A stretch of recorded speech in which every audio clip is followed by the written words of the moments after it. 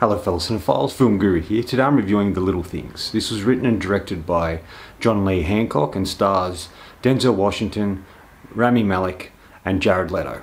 The film looks at Deputy Sheriff Joe Derek Deacon, played by Denzel Washington, who joins forces with Sergeant Jim Baxter, played by Rami Malik, to search for a serial killer who's terrorizing Los Angeles. As they track the culprit, Baxter is unaware that the investigation is dredging up echoes of Deke's past, uncovering disturbing secrets that could threaten more than just his case. This was a film I was looking forward to. As soon as I saw the trailer, I just felt like it was the type of film I really wanted to see. Sort of dark and twisted and about a serial killer and these two men trying to track him down. I kind of liked that aspect to it. In certain ways it felt a small smidgen like Seven and True Detective. Not as dark and as foreboding as those two things are, but it just sort of touched on that and felt a little bit like that, and ultimately went in a different direction towards the end of the film. I think John Lee Hancock is a solid filmmaker.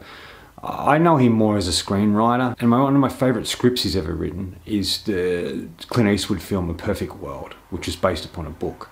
I think that's just a beautiful film and such a well-written film with really great characters. And he has that ability. And as a director, like The Founder, I thought was very interestingly done, and Michael Keaton was really good in it. He's just a little unconventional. He's more drama-based than he is any other genre. And I think in a way that sort of let him down a little bit with this film. I think he did a solid job with it, don't get me wrong. It's really well done, really well acted and put together. I just felt like he didn't quite understand how to use that sort of thriller element that you really need for a film like this. But in saying that, I think he still has done a really great job. I think all the acting is really good. I think Rami Malik is solid. He's a unique actor, and to see him play sort of a straight-laced cop, it just seemed a bit strange for me to begin with, but I grew to enjoy his performance. I just feel he's an actor that needs something that's a bit different and a bit quirky, much like himself. I think Denzel Washington's fantastic. He's an actor I've really loved for a long time. It's a really subtle performance here, and really internal performance.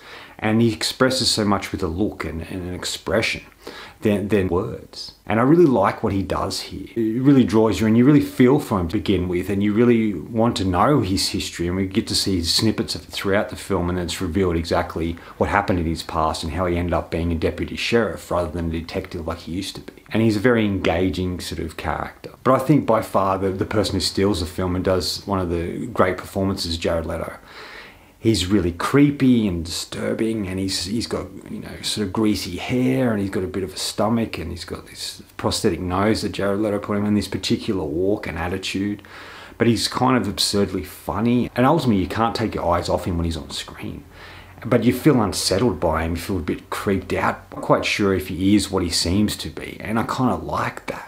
He's an actor who's working on a different level. He's up there with where Heath Ledger was when he passed away, with the, you know, playing the Joker in The Dark Knight.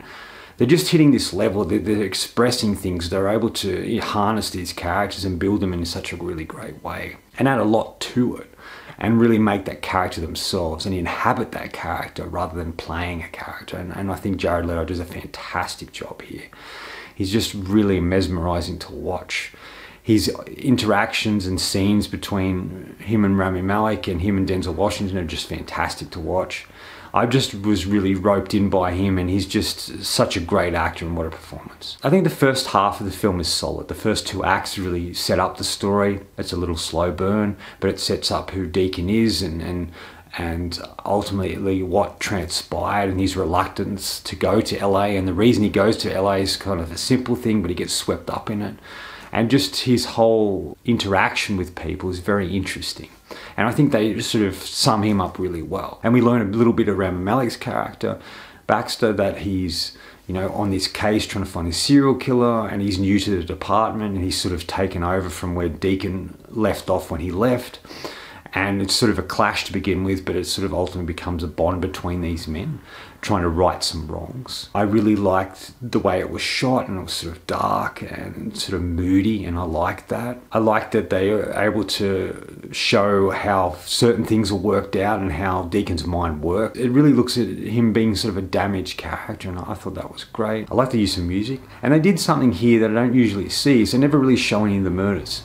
taking place. It's more of the after effects, more after it. So it creates more of a mystery of who this person is who's doing this, because you never see glimpses of them. We never really see any of them. I felt invested in the characters. I found it entertaining and interesting, and I was along for the ride. I wanted to know what was going to transpire and happen. And like a lot of people are saying, once Jared Leto comes into the film, it really comes alive. He really becomes this centerpiece and such a fascinating thing to watch. That's all I really liked about it. Like a lot of other people, I didn't love the third act or really the ending. I just felt the ending lets the film down. They could have really taken it in a different direction. It would have been a better choice. I could see why they were doing it. I just didn't love it. There's something they show about Deacon in it that sort of changes your perception of him, and I don't think that was I don't know if I like that idea, because he's a character you're meant to root for and get behind, but with this choice I don't know if you really feel as much for him in the end as you did at the beginning of the film.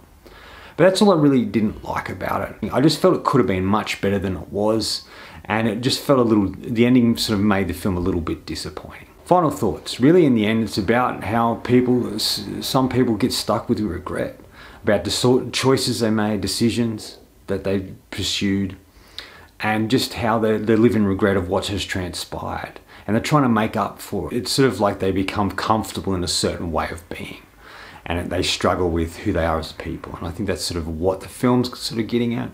I'm going to give The Little Things 3.5 out of 5. I thought it was solid. It could have been better, but I did kind of enjoy my experience with it. Anyway, that's all from me today. Thanks for watching. I hope you enjoyed this video, and if you did, please hit subscribe down the bottom. Follow me on Facebook. Otherwise, until next time, enjoy the movies.